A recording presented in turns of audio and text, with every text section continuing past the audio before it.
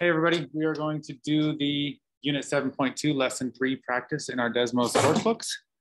Let's start with the warm-up. It says circle all of the ratios that are equivalent to 4:7. So I know that these ratios are equivalent if I can multiply or divide both sides of the ratio by any number to arrive at a 4:7.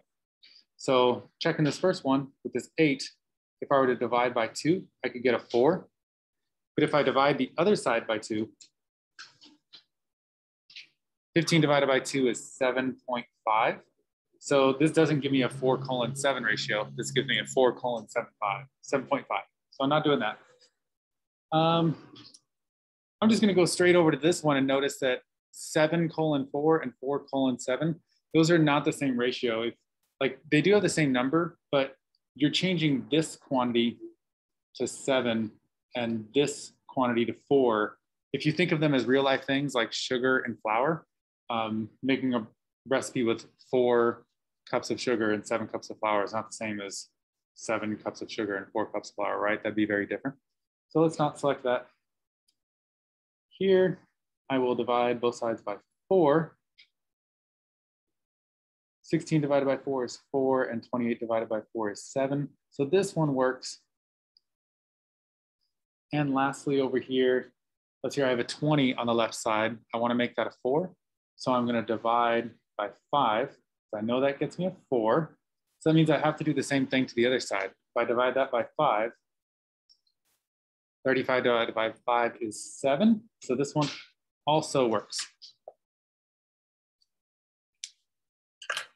Okay, so the next part says, when Devin makes chocolate milk, he mixes 2 cups of milk with 3 tablespoons of chocolate syrup. Here is a table that shows how to make batches of different sizes. Are cups of milk and tablespoons of chocolate syrup in a proportional relationship?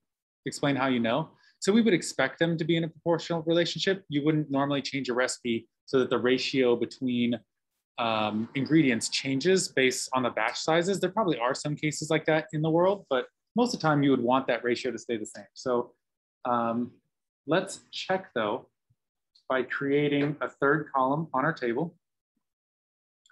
And if we call this first column, all of the values in here are X values, and all of the values in the second column are Y values, then this can be our Y divided by X column.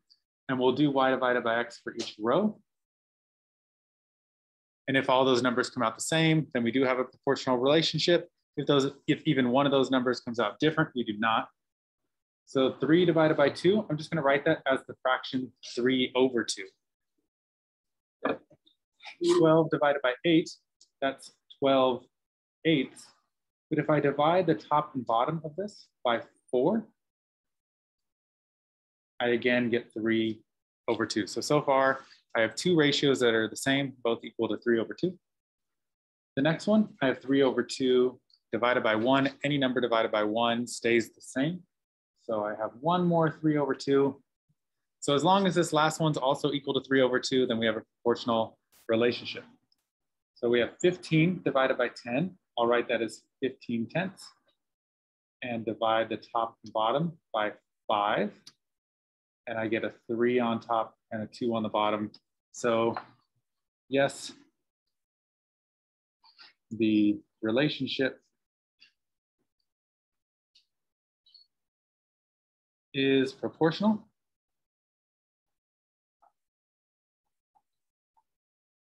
And normally I would write what the K or the constant of proportionality is here, but I think they're going to ask for it down here anyway. So I'm going to skip to 1.3 real quick. It says, what is a constant of proportionality for this relationship? That's weird that they said A. It should be V. There's only one constant of proportionality. And it's going to be K equals 3/2. Where can you see the constant of proportionality in this table? So I'm going to draw an arrow to right here. The K is the amount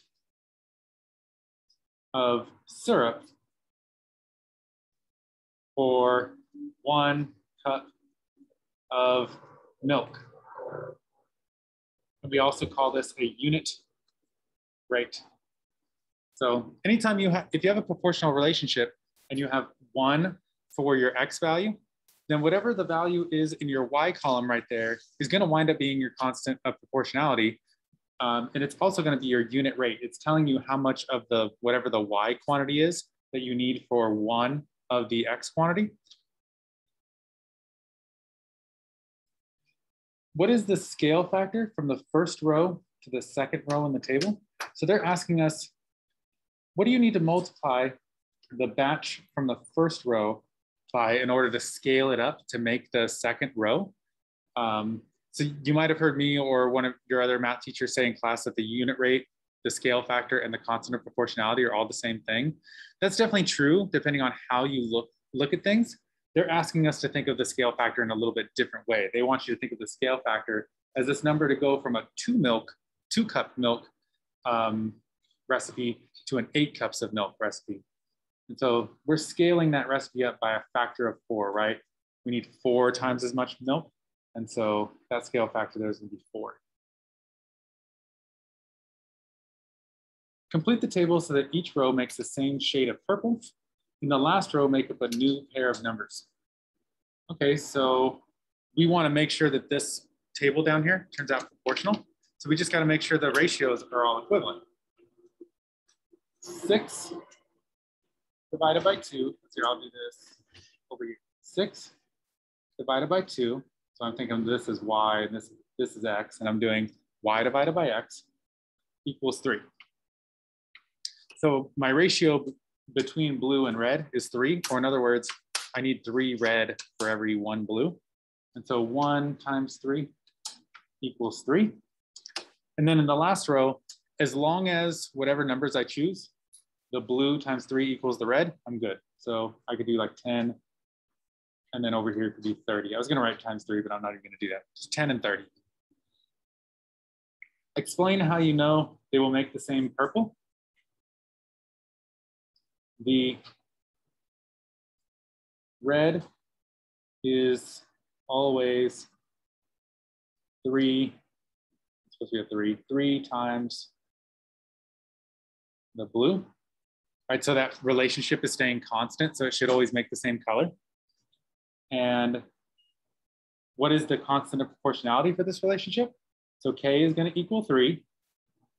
And it tells us we need 3 red cups, or 3 cups of red for every 1, oops, realizing I'm not on the screen, for every 1 blue. All right, let's do the Explore section on the back. Luckily, this Explore section isn't as challenging as some of the other ones are sometimes. Complete the table below such that A and B represent a proportional relationship. So any values you want. So let's say I were to choose the constant of proportionality to be 5. And the reason I choose 5 is because I know that that will make it really easy to work with this 10. So I'm going to put oh, well, okay, wait. Maybe they want us to go sequentially, right? I see 0, 1, half, 2. You know what? I'm going to put a 5 here, actually, instead. I'm going to make my life even easier. That's a 5 now. They don't have to go in order, right? Because look, they didn't even go in order. They went 1 and then 1/2. So whatever. Well, I know that 5 times 2 equals 10, or 10 divided by 5 equals 2, whichever way you like to think of it. So that's going to make my constant of proportionality 2. As long as all the A values times 2 equal the B values, then I'll have a proportional relationship. So 0 times 2 is 0. In a proportional relationship, if you have 0 on one side of the relationship, you pretty much automatically have to have 0. Not even pretty much, you have to have 0 and 0 together, because 0 times any K is always going to equal 0. Okay, so 1 times 2 is 2. 1/2 times 2 is 1. And 2 times 2 is 4. Okay, so here's the same table from above. Use a different constant of proportionality to complete this table. Okay, I'm going to set this up so that it's relatively easy for you. And then I'm gonna ask you to finish it. Oh, wait, what is the constant of proportionality in this table? The K equals 2 here. So I'm gonna set this up relatively easily for you and let you figure it out at the end. I want you to put a 10 in this A box here. That should make it pretty obvious what this constant of proportionality is gonna be. It's gonna be pretty much the easiest one you could have.